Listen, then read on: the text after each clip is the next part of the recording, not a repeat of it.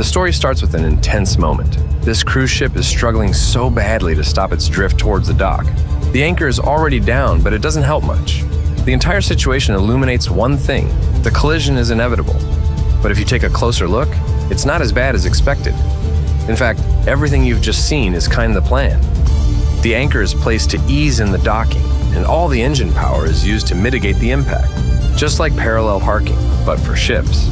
This is a technique the captain and his crew use when the weather's not pleasant. A masterpiece of ship maneuvering. Truly impressive.